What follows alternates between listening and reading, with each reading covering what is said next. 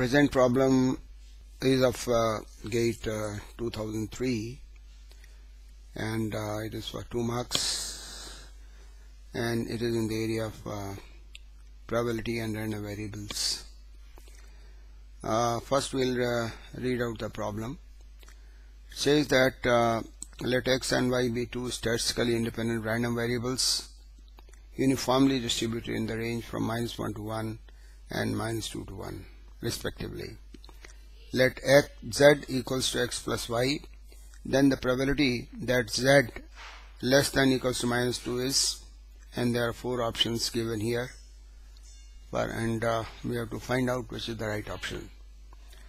So we can see here there are 2 random variables x and y which are statistically independent, and their PDFs are given, and they are uniformly distributed over the given range, and we have to find the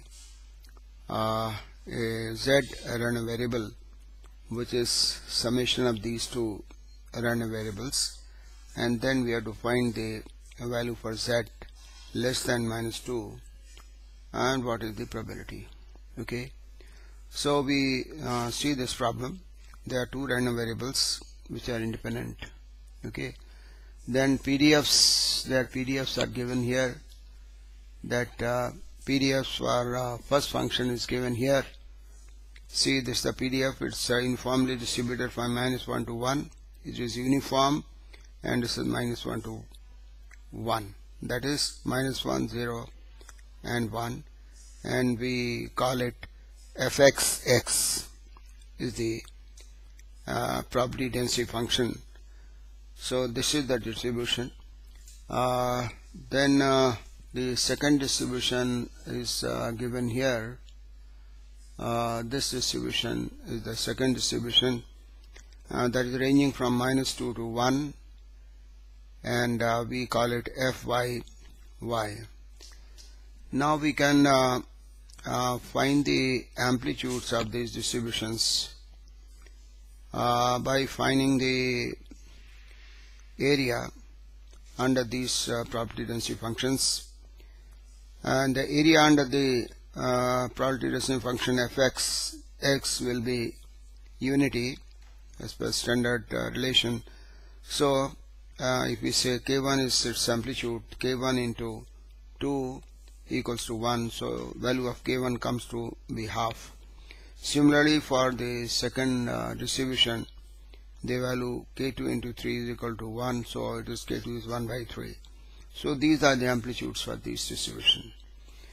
Now some very important relation that you should know is because we have to find here the probability distribution function for z, which is x plus y, that is summation of these 2 random variables. Then what should be done here is we know that to find the sum of these random variables, we have to find the convolution of the probability density functions of these 2, fx and fy. So that means fz, that means probability density function of fz would be the probability density function of fx convolution fy. This is very important relation, and then we have to find here for z less than -2 what is the probability.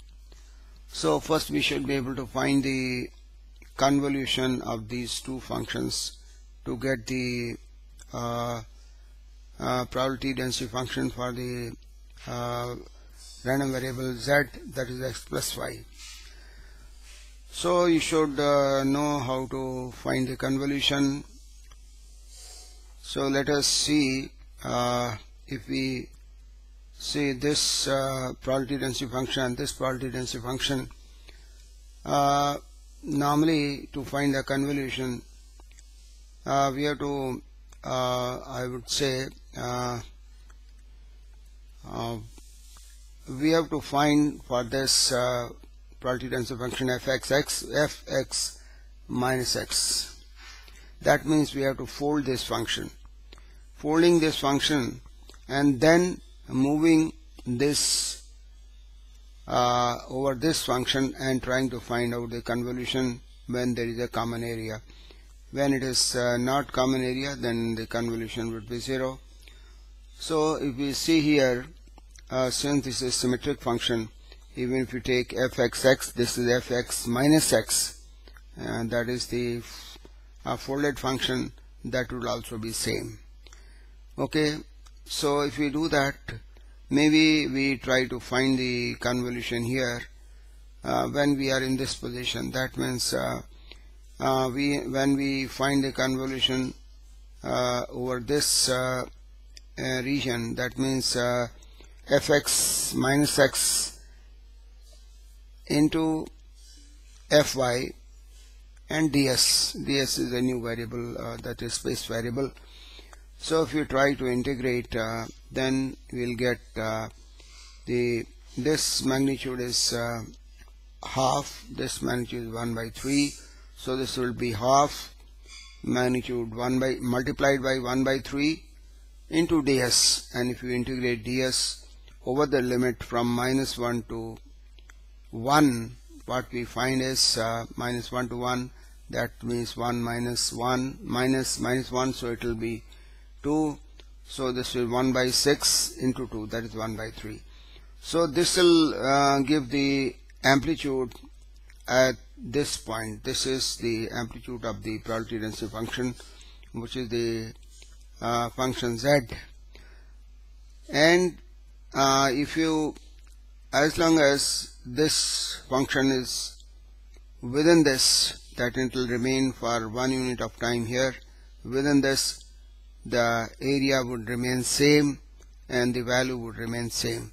But after that, when it moves out, when you are moving out from this, then what is happening is that area is decreasing, so there will be a slope, and to find the limits of the convolved integral is that this limit is -1 and this is -2, so summation of these two limits will give me the limit, that is -3. -2, -1, -3 will be the lower limit.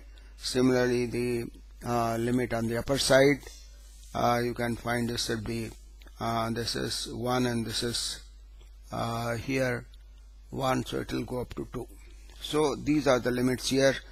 So you can plot this function here. You can notice here, this is the value of this function, because it is linearly decreasing.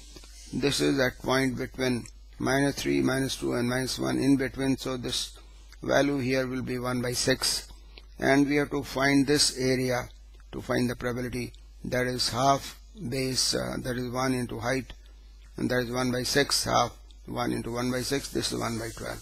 So this is the probability in this region. So you can just notice here, this is the probability in this region. So this is as per option 112. What I would suggest is good videos or good references available on website. You can see under the heading of finding convolution, evaluating convolution, you will find a good number of videos or literature, and that will help you to find the convolution of these functions. So that is the main function here, and the finding the convolution graphically, you need some kind of imagination, because this function has to be moved into this function, and then you are trying to integrate it. So that is needs a little bit of understanding.